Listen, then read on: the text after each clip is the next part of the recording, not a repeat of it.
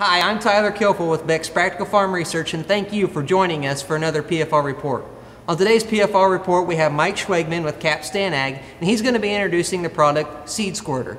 So Mike, why don't you tell us how this product works and what makes this product so innovative?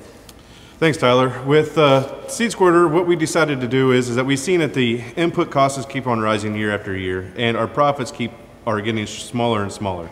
So we wanted to come up with a product that was able to help minimize your cost of pop-up fertilizer or even some other type of product that you want to put in furrow. So what we did is that we've got a system that has a pressurized boom at all times, and it takes the seed sensor and ties into it to be able to put a shot of fertilizer down per seed for your fertilizer application of in-furrow.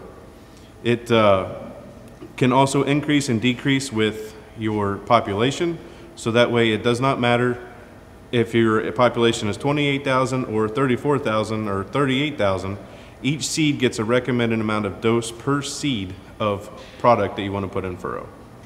So basically what we're trying to do with this system here, correct me if I'm wrong, but we're trying to utilize every dollar that we put into our row starter system by placement, right?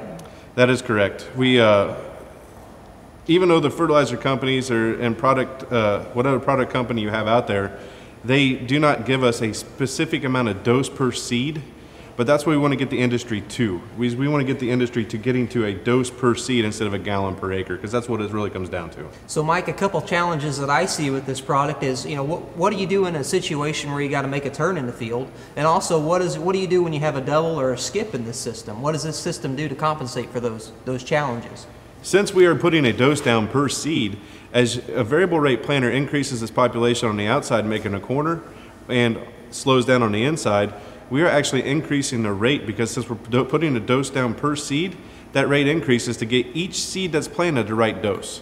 The same thing that happens if your planter messes up and has a skip, you don't waste that product on that area because that seed did not signalize for that product to be put down in furrow. And if you have variable rate seeding with your product, as your rate increases going across the field for your seeding rate, then your product rate increases too, because the same dose is put down per seed. And that's the most important thing, is that each seed is getting the main dose that it needs for the product that you want to put in furrow. You talk about the electronics that goes along with this system. Is it a plug and play type of thing? Is it something that we can plug into our John Deere system, or how does that work? So what happens is that the electronic system itself is actually all self-contained. So it's just an add-on aftermarket unit.